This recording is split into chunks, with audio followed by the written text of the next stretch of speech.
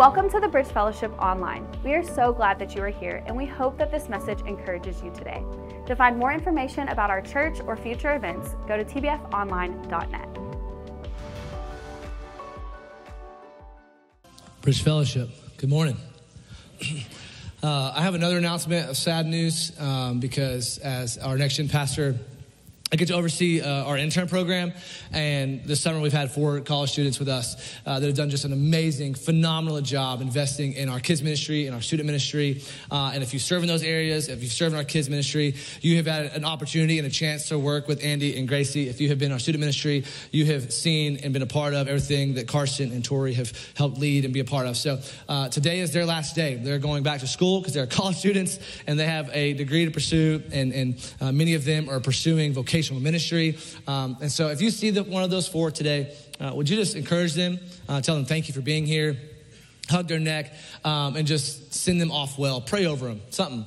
And then this semester, just as you think of what God is doing in our kids ministry and our student ministry here, let that be a reminder to pray for the 4 of them and what they're pursuing and what God is doing in their life. And man, it's going to be another great summer next year. I'm already looking forward to that. And I would also invite you to pray for us in that. And you'll think, man, that's a long ways away. Yeah, I know, which gives us a lot of time to pray for the right students and college students to join us in this ministry because it's important. And looking forward to that. But this morning, we're going to dive in and we're going to jump back into and kind of finish up this Regen series as we continue to look at the hope given and healing that we see God do in Luke chapter 8. And so if you got a copy of God's word, you can start chasing that down, Luke chapter 8. But we're going to pick up where Pastor P left off last week. And if you were not here, just a brief reminder, it's an incredible story. It's quick in the text. You can read it. But Jesus and some of his disciples, they go across the sea. They're in a city called Capernaum. They get in a boat and they go across the sea, the lake, and they find themselves in a graveyard, really, and a man possessed of demons, and a legion of demons, a lot of demons, and God heals this man. And it's a beautiful story of redemption and healing and restoration and regeneration. And then Jesus and his disciples, they get back in the boat and they go back to Capernaum. So that's kind of what we're going to see happen this morning as we kind of dive into the text. We're going to see Jesus get back to Capernaum, and there's going to be this crowd that arrives, and they're going to be waiting for Jesus. They know he's coming back. They can see him in the distance, and they begin to kind of gather there. And as Jesus comes off the boat, these people are pressing in, and they're trying to find him. They want to see him do a miracle. They want to see him perform something and heal someone, and they're just attracted to him. They're watching him. They're seeing him do ministry. And the thing about Capernaum, if you don't understand how cities were ran back then, a lot of times it was a huge city, but every city kind of had a synagogue centered in the city. And a priest would lead that synagogue, and they would teach the law, and they would teach people. It was a place of worship. And the man that was in charge of this synagogue, the leader there, was a man by the name of Jairus. We're going to see him in the text in a second. We're going to read about him. But to understand kind of his role, he was a really important guy. People followed him. People listened to him. He taught people. People knew who he was. And in this moment, we're going to see what happens when this Pharisee, if you would, Jairus was a Pharisee, which if you're not familiar with what Pharisees are, they're very anti-Jesus. So these thousands of people are pressing in. They're wanting to see Jesus do a miracle, and they're following his ministry, and they're seeing what he's doing. And whether it be for the right reason or the wrong reason, man, they are all in. They are watching every move that Jesus makes. There's this other group called the Pharisees who are completely opposed to that. And they're the ones who are running the synagogues, and they were the teachers of the time. And Jairus was one of those Pharisees. So he was the ruling party of Israel. They were very anti-Jesus. And they thought that they thought Jesus was a weirdo. They thought Jesus was a nut job. They thought he was a trickster. They thought he was kind of like in for the show and kind of very performance-based and wasn't totally sold in these miracles. And so they began to get weary, and you have to understand that. The reason that's important is because as we read this text, we have to understand who Jairus is, because he's a religious leader, but he doesn't believe in Jesus. And so while he's religious, he's not a Christ follower. But he begins to wonder, just like everybody else, who is this Jesus guy? And he's going to have an interaction with Jesus that we're going to see in just a moment. But Jairus also wasn't just a religious leader. He wasn't just a Pharisee. He was also a husband and a dad. He had a daughter that we're going to see in this text, a 12-year-old daughter that grows sick. She gets ill, and she falls sick to her bed to a point of she's on her deathbed. And Jairus, as a religious leader, he's known. Like they were known by people. And like not only was he known and people saw him and sat under his teaching, but because of the stature that he had and the leadership in the community he had resources. Like he could call on a lawyer, he could call on a scribe, he could call on a doctor. Like anything he wanted, Jairus had at his disposal because of the position he held in the community. And not only the position he held, but the finances. Like he could pay for anything he needed. And so everything was at his disposal. And so as his daughter grows sick, he doesn't need Jesus, right? He doesn't need him because he has all these resources in the community that he can get what he needs when he needs it. And so I can imagine as she gets sicker and more sick and more sick and more sick, that he's reaching out and he's calling on these resources and he's bringing in the doctors and he's bringing in the specialists and he's bringing in the mourners and this whole thing is happening and he's trying to solve a problem that he doesn't have the answer to. Sound familiar?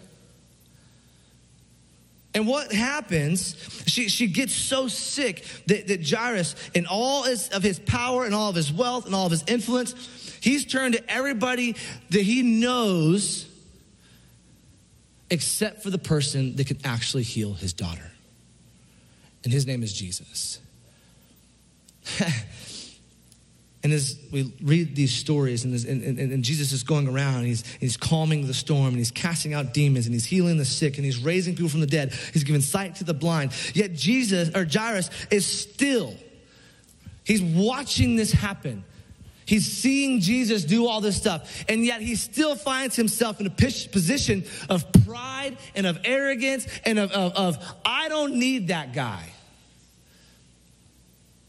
These people are weirdos that are following this man.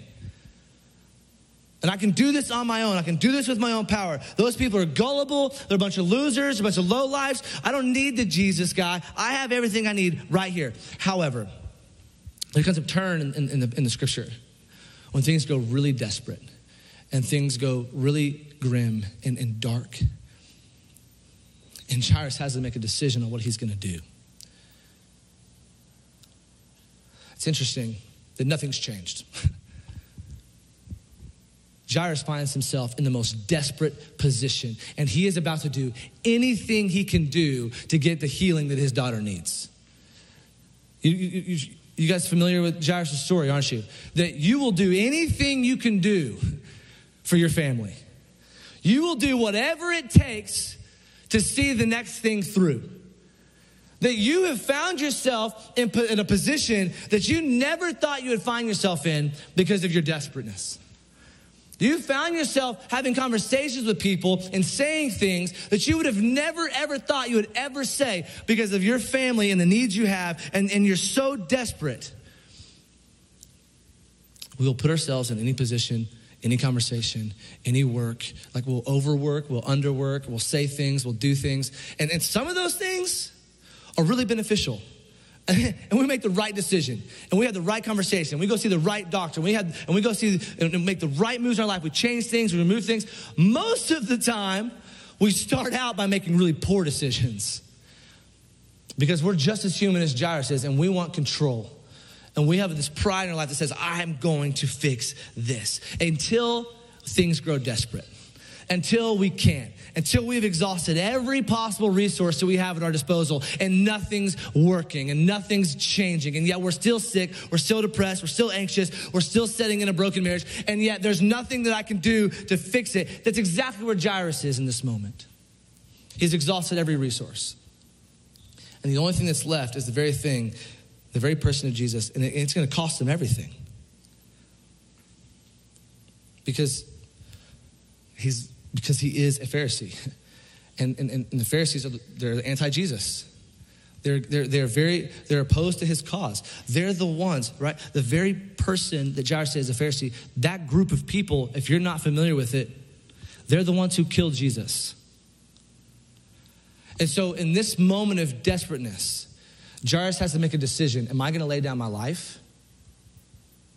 Am I going to lay down my career, my ministry, my finances, my name? Because if he does what he's about to do, and we're going to see that he does, everything goes away for him. But we'll do anything in a desperate moment, won't we? Like if you don't believe me, if you can't look at your life and see you do desperate things and dumb things out of desperateness, look at our country. Show me a historical tragedy that following it, you do not see a spike in church attendance.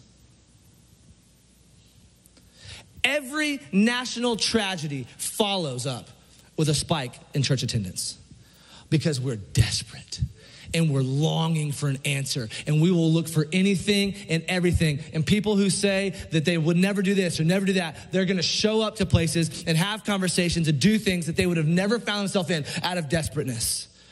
And Jairus finds himself reaching out and calling out to the name of Jesus, somebody he would have never ever reached out to out of complete desperateness. Stand with me as we read Luke chapter 8 if you're able to.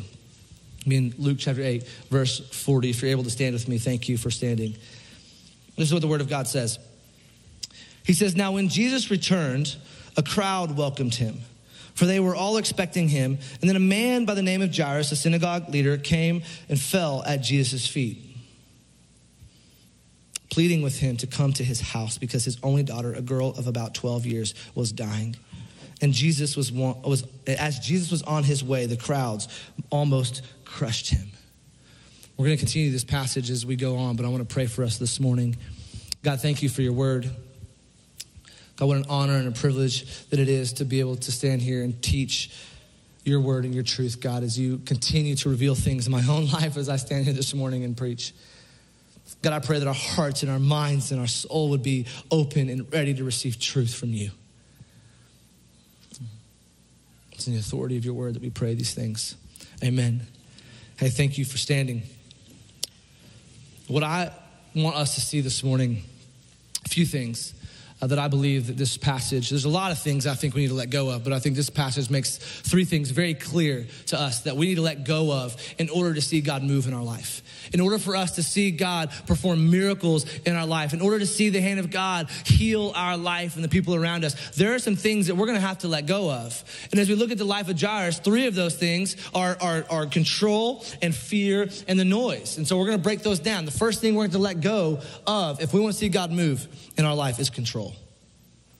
And that's exactly what Jairus does. He lets go of everything. He lets go of control. He falls down at the feet of Jesus in front of the entire city and says, Lord, I need you to heal my daughter.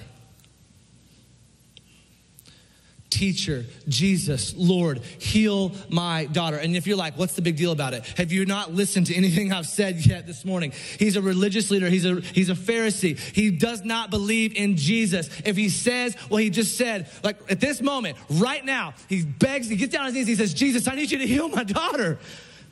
I need you to heal her. I'm desperate. And in that moment, everything's over for Jairus. He no longer is a leader in this synagogue. He no longer is making what he's making. He no longer has the resources that he has at his disposal because everybody else in that part of life and what he does, these other religious, they're going to send him out. He's done. And in that moment, he makes a decision. I don't care. I'm no longer in control. Some of you right now in this room, you're in a marriage that is broken, and it is not well, and you're fighting with each other, and you're at the brink of divorce, and you're trying to control the narrative. And it's not going to work if you continue to have control and try to fix it on your own. You have to set your marriage at the feet of Jesus. There's some of you in this room right now that you've put yourself in that position financially, or it has happened outside of your circumstances. But right now, you are sitting in this room not sure where your mortgage is going to come from.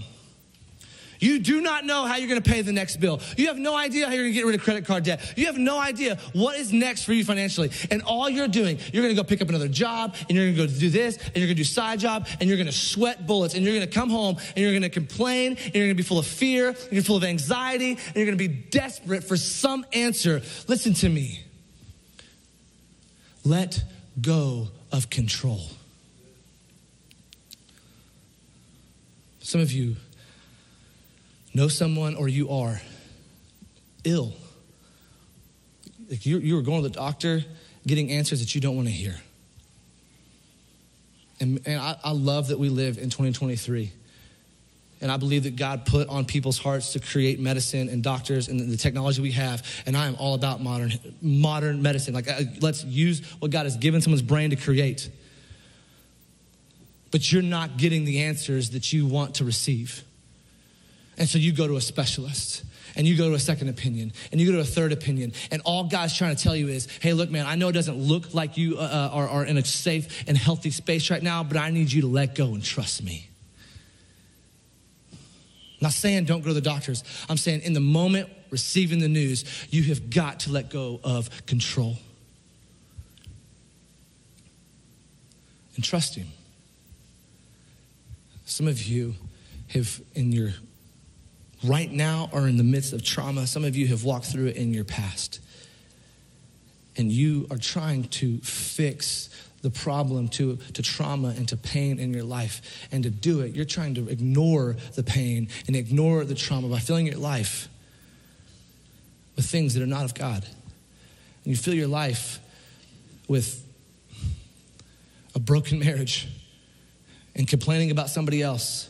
And then you go find it in pornography. And then you go find it in drugs, right? And then you go find it in anxiety. And you go chase after an addiction. And you go chase after loneliness. And you isolate yourself and say, they're not going to be able to fix it, so I'm just going to kind of sit in my own little thing. And I'm not going to talk to anybody about it. I'm not going to address the problem. And you have a problem, you have a trauma in your life that cannot go undressed. And yet to fix it, you're not talking about it. You're not letting people in your life. You're isolating yourself. And you're trying to control your trauma on your own with more pain and more darkness and more brokenness.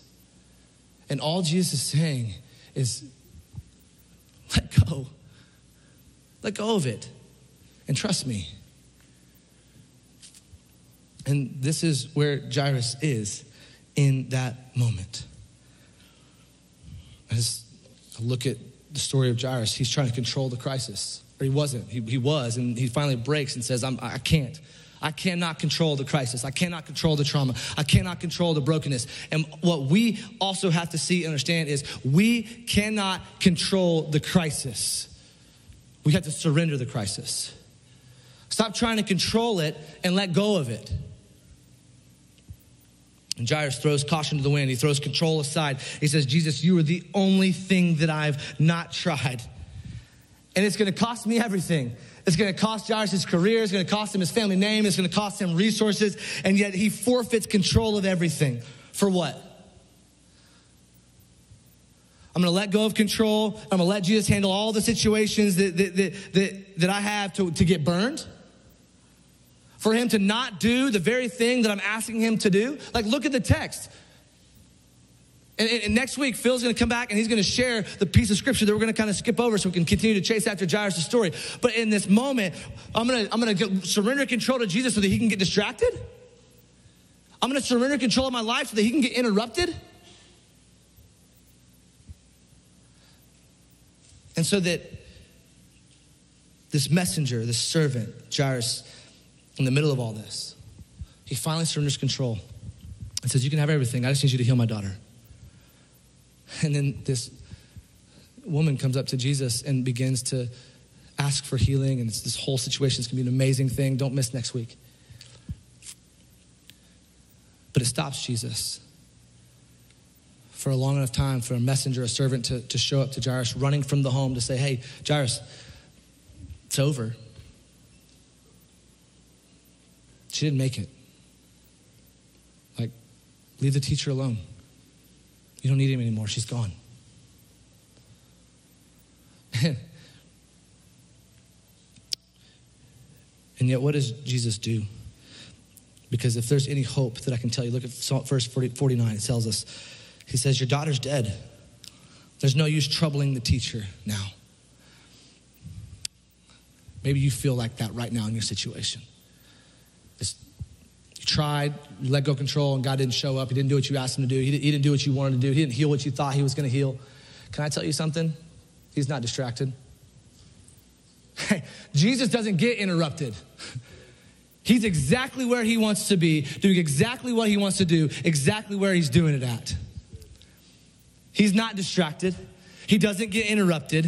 He knows exactly where you are, and he has you right where he wants you. All he's asking you to do is to let go of control and trust me. And he's overhearing this conversation because he can hear all, knows all, and sees all at all times. And as they're talking, as he's getting this message, he's listening, he's watching Jairus receive the news as it breaks him, as he responds as any parent would.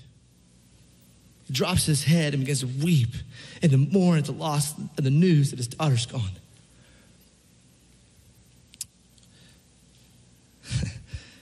And then Jesus says this. This is how Jesus responds.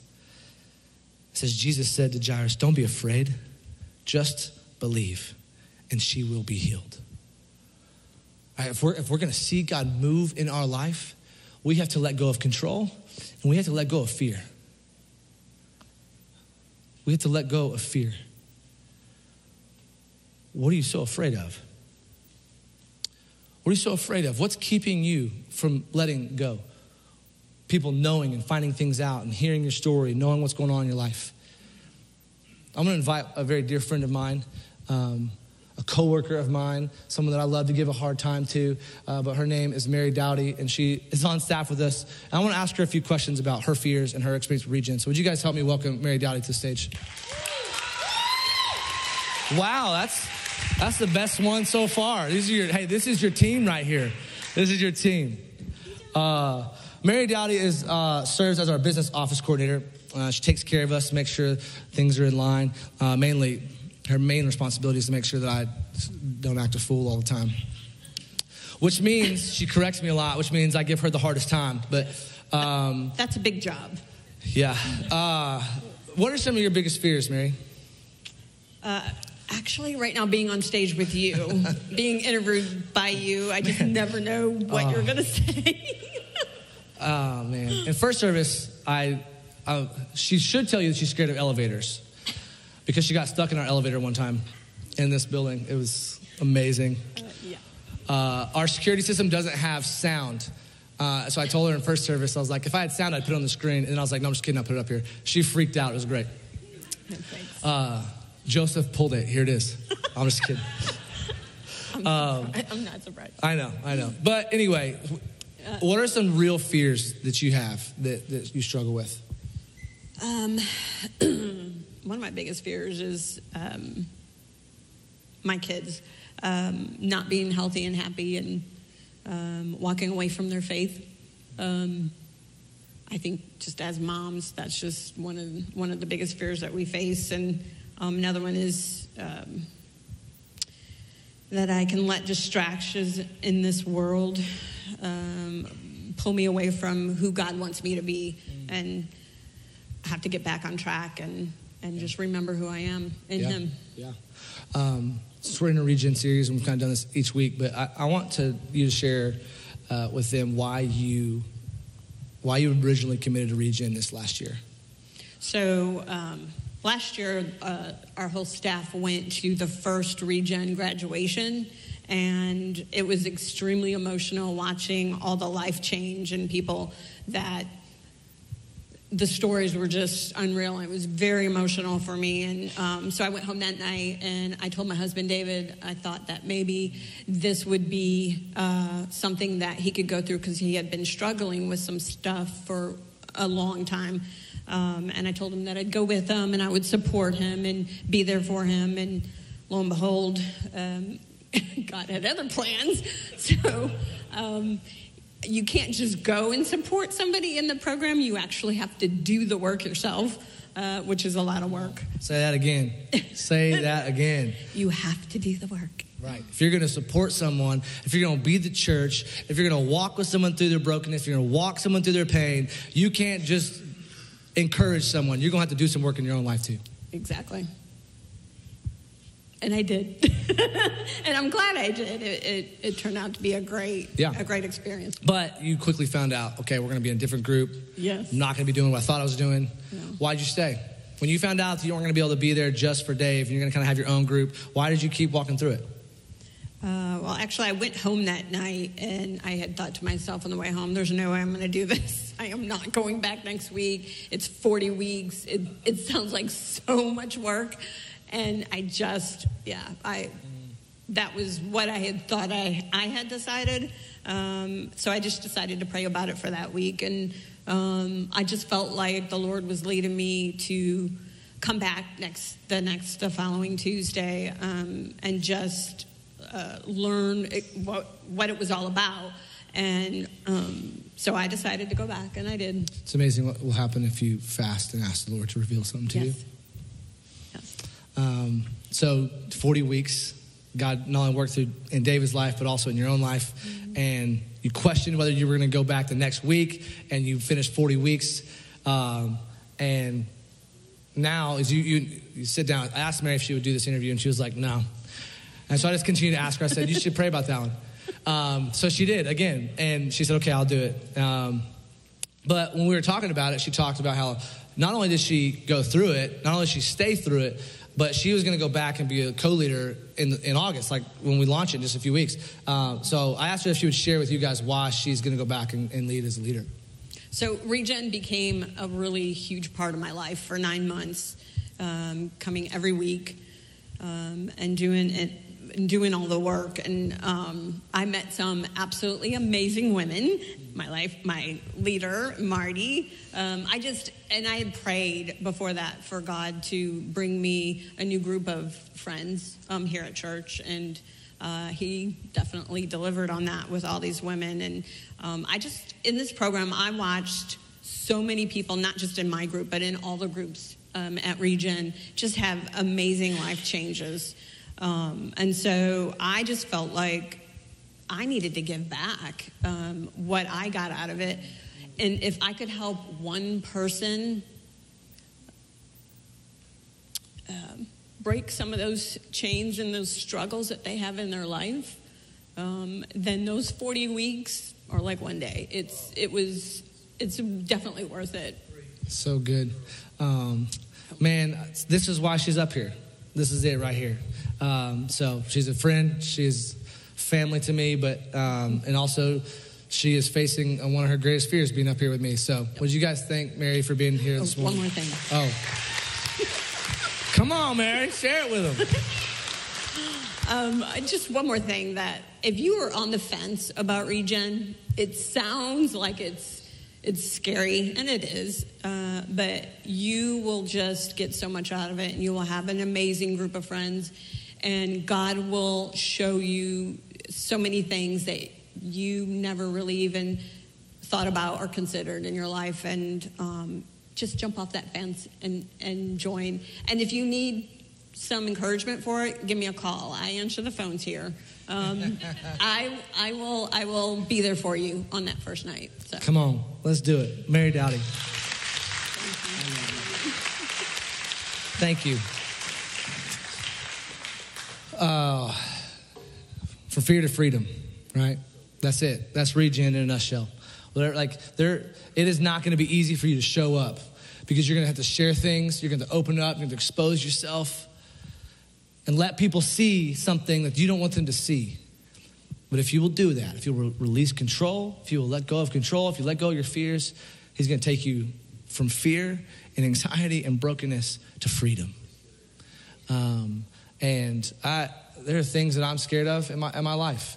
And one of the biggest things that I struggle with is very superficial, but it's a real fear. Like my palms are sweating just thinking about telling you what I'm scared of. But my biggest fear in life is going to the dentist. This is me making light of the situation because I don't want to go the rest of the text because that's hard. So I'm just going to cover it up with humor. But I don't like the dentist, okay? I have an amazing dentist that helps that and do the amazing team, all right? So if you're new and you need a dentist, go to Brian Atkinson. He's phenomenal. I love that dude. He makes me laugh while I'm there, but he also takes care of me. So, but that doesn't help what he has to do to my teeth, okay? And that is what I fear. Not Brian and his team, but my teeth. And my palms sweat thinking about it right now. Because you got to go in and you got to let them take a picture of you with like a 12-year-old webcam, and That's weird. That just starts off weird. It just starts weird. Give me all your information, take a webcam photo. It's weird. And because you also know every time you walk in that, the lady at the front desk is going to see that like half smile, like not ready photo of you, okay? Then I have to sit down in a chair and wait for them to call my name. And the whole time, I'm hearing the noises in the back. You know, knowing that that's about to be me. And I hate that. I hate every second of it. No, in all seriousness, the reason, but here's the truth, okay? We're talking through this. We're like, how can we be funny? I'm a dentist. And as we were talking through this in critique, like that was supposed to just be a funny story and we were going to move on. But you know why I fear the dentist? Because I know what they're going to find. I know what they're going to find. Because I don't eat good. I eat junk food. I have popcorn kernels stuck in my teeth from like a month ago. That's a true story. That's why I went to Brian in the first place. I thought I was going to have to get dentures, and it was just a popcorn kernel.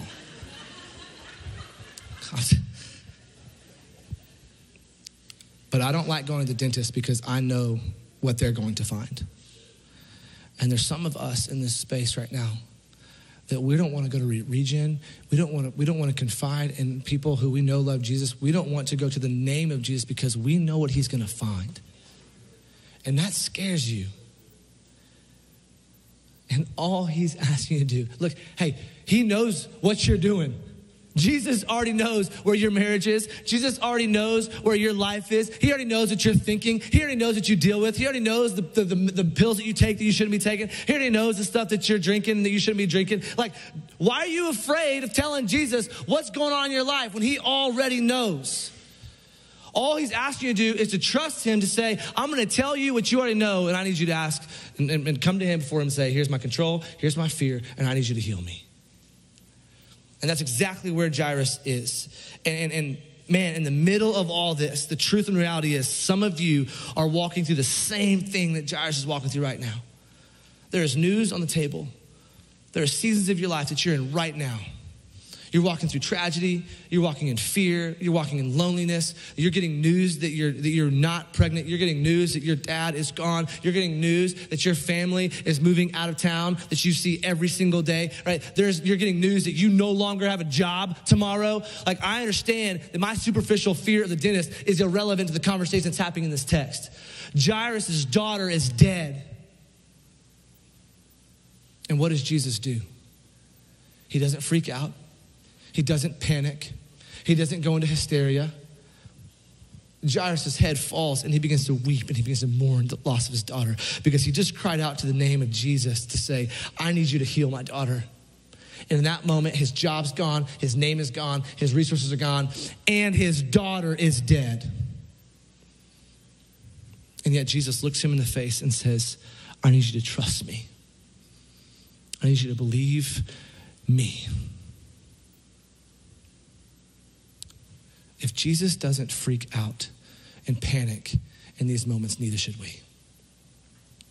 And I know that's really hard to hear in the middle of that, and you're thinking, you have no idea what I'm walking through. And I understand that. And with much love and compassion and grace that I can tell you, that statement rings true. If Jesus doesn't panic in hopeless situations, we should not either. And yet there Jairus is, needing to put fear aside if he was going to place his faith in Jesus. Because fear and faith, they don't go together. And some of us need to understand that if we're going to really trust Jesus, we have to set fear down.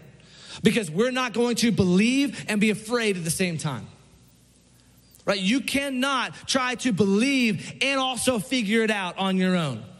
You cannot believe in the name of Jesus and say, here's my control, here's my fear, and say that you are going to believe, and yet you're still trying to make sense of the delay that Jesus has.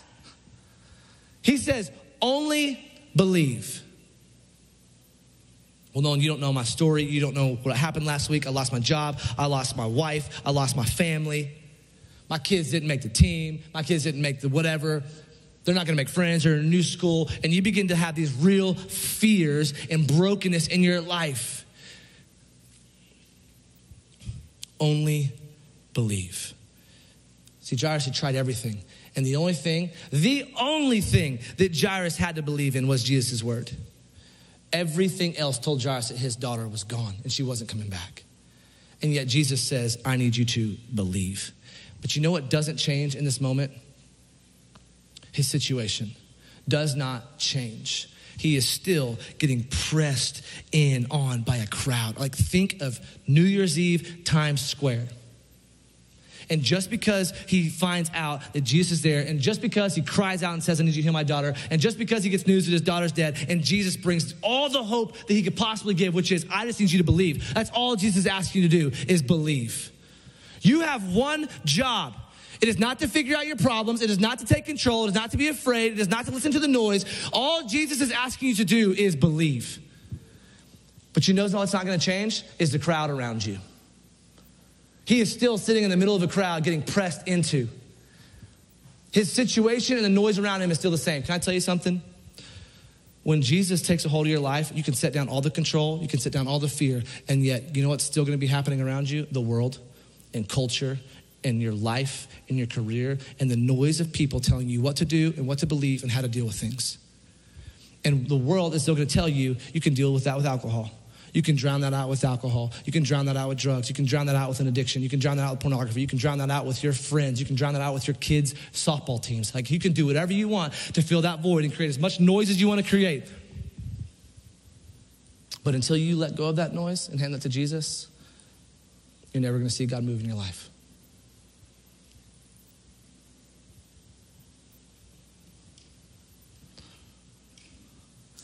And they do not care about you.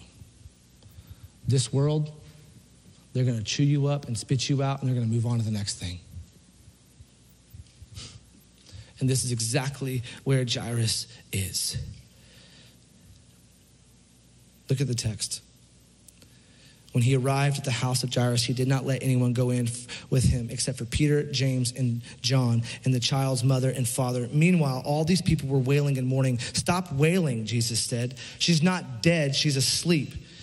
And they laughed at him, knowing that she was dead, but he took her by the hand and said, my child, get up.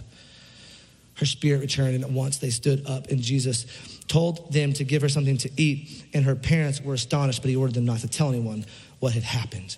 See, in that day, in that time and space, they would hire professional mourners when a tragedy would happen. And you're like, what does that have to do with anything, Nolan? Because they were not related and connected to this moment. And what you see what happens in this text, some translations say that Jesus removed them from the house. Others, he tells them to be quiet. It's the same result. There's noise happening. And Jesus said, if this little girl is going to see life again, he has to remove the noise, so that his parents or her parents can see and believe and hear clearly. If you want to hear God speak in your life, it's remove the noise. It's like the mourners is the same as our culture and our world around us. They don't care about you. Look what happens in the text. They're crying and they're mourning and she's gone. Hey, can you just do that out here? I'm going to do some work. I don't need you to be a distraction. And what happens? Immediately, who are you? You think you're going to heal this girl? They go from mourning to immediately scoffing. Why? Because they're not there for the miracle. This world, the moment you decide to change something or do something, they're going to run after you, they're going to chase after you, and as soon as you change your mind, they're going to go after somebody else. And they're going to start destroying you and lying to you and cheating you. And Jesus says, I don't need the noise. What are you listening to? What are the voices and the things in this world that you're listening to and allowing to speak into your life that are not the things of God? What are the things that you're so afraid of that you don't want to let anybody in your life to know about? Or do you think that Jesus doesn't know, that he knows exactly what's going on, that you're trying to hold on to and keep control of? I think it's really interesting the way that this text ends. And I'm going to end, and I want us to end here in this morning the same way. This scripture says they got in the bedroom, and Jesus says, it says that he grabbed her by the arm and said, get up, arise, my daughter. Jesus calls the nation of Israel daughter several times as he relates to an entire nation. There's only one place in all of Scripture that he calls an individual daughter, and it's right here. He gets personal, he gets intimate, and he uses a statement that this little girl would have heard over and over and over. She's 12 years old. She goes to Capernaum Middle School. Every morning she would have heard this from her parents. Hey, baby girl, it's time to get up. Daughter, it's time to get up and get ready. And it's the same phrase that Jesus uses, but listen, he doesn't just speak. It says he touched her. It says he grabbed her arm. When Jesus touches you, he heals you. When Jesus touches your life, he heals you. When he touches your soul, he heals you. And it may not be what you think you're asking for. And it may not be in the time frame that you think it's happening. It may not be the season of life you think it's going to happen in. It may not be the answer you're asking for. You may be asking for one thing, and God says, I'm going to heal you, but I'm going to heal you the way that I want to heal you. I'm going to heal you in my timing. He didn't heal her when she was sick. He healed her when she was dead.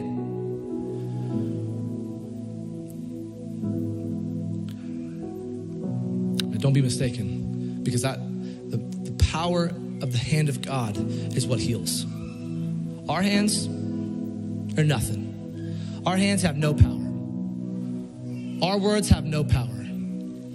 But if we will step into the authority of God and be a vessel of the Lord and believe in faith that he can heal through us, man, he can use you. He can use you in your workplace. He can use you in your home. He can use you in your family. He can use you right here. And so I'm going to end this morning in a way that may be uncomfortable, some of you. You don't have to make it weird. If you're visiting, if this is new, if you don't like praying over people, you don't have to. I'm not asking you to do something you don't want to do. But in just a minute, the band's going to come up and they're going to play, they're going to sing. And as they do, I want you to walk this room. Maybe it's someone in front of you. Maybe it's somebody behind you. Maybe it's somebody that God just says, I need you to go pray for that man in the red shirt. I don't know. But I want you to be obedient to the Spirit. To lay your hand on someone's shoulder and ask, in the power and the authority of the Word of God, that they would find courage and strength to let go of the control, the fear, and the noise in their life. And you don't have to know what those are. I'm just asking you to speak the Word of God over them.